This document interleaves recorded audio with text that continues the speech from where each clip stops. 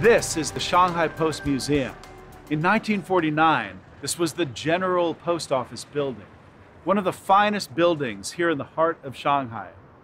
In May 1949, as the Battle of Shanghai moved closer and closer to the city, this building became the centerpiece of the Nationalist plan to prepare their urban warfare defenses. The Suzhou River runs through the center of Shanghai. Along the north banks were some high-rising and sturdy buildings: the Broadway Mansion, the Post Office Building, the Embankment Building. The Nationalist defenders were determined to fight to the last man at this line of defense. From where I'm standing, you can see that this was the perfect position for the defenders. With machine guns set up in the windows of the building, sandbagged bunkers, and armored vehicles on the north bank, the defenders could easily pin down the PLA soldiers trying to cross the bridge below. Unless, of course, the PLA used heavy artillery.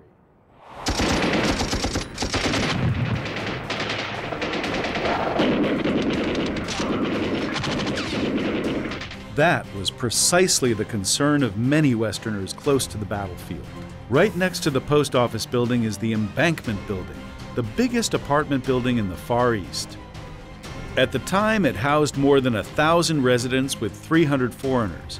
American newspaperman Bill Powell was among them. He was the editor of a famous English language magazine, China Weekly Review. By this time, he had prepared an editorial for the next issue. We welcome the change that has come about and hope that the arrival of the People's Liberation Army will mark the beginning of a new era. An era in which the people of China can now begin to enjoy the benefits of good government. But now, as the battle moved closer and his apartment building also became a nationalist holdout, he was anxious and scared like everyone else. Would the PLA lose their patience and bring out their artillery? Well, the Battle of Suzhou River was underway.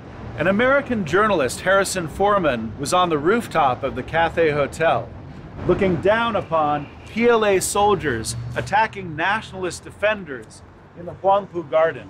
And what he saw surprised him. He jotted down quickly in his notebook. Amazing that Palu haven't tried to enter a hotel. Their discipline is really something. How easy it would be for them to come in, set up some machine gun on the roof or in the bunside rooms, and blast the Garden Park nationalist defenders.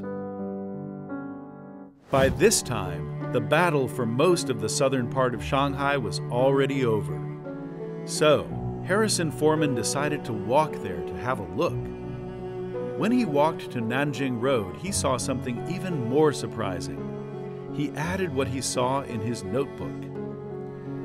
Single non-com with a Tommy gun patrols Nanking Road, like a mother protecting sleeping children.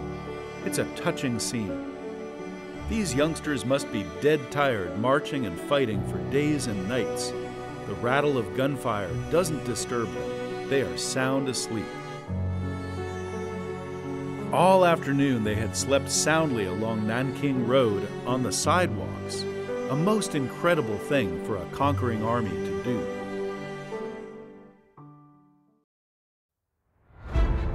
The standoff at Suzhou River lasted nearly 2 days. Despite heavy casualties, the People's Liberation Army on the south bank of Suzhou River waited patiently and chose to encircle the line of defense instead of blasting their way through.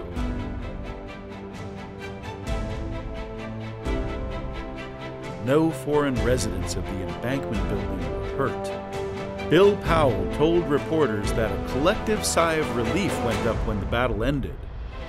The residents later found out the PLA was strictly instructed not to use heavy artillery inside the city of Shanghai.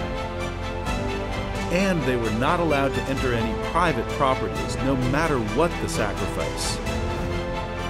The finest buildings of Shanghai were left intact. Together with the revitalized Suzhou River, they are still one of the most beautiful sceneries of Shanghai.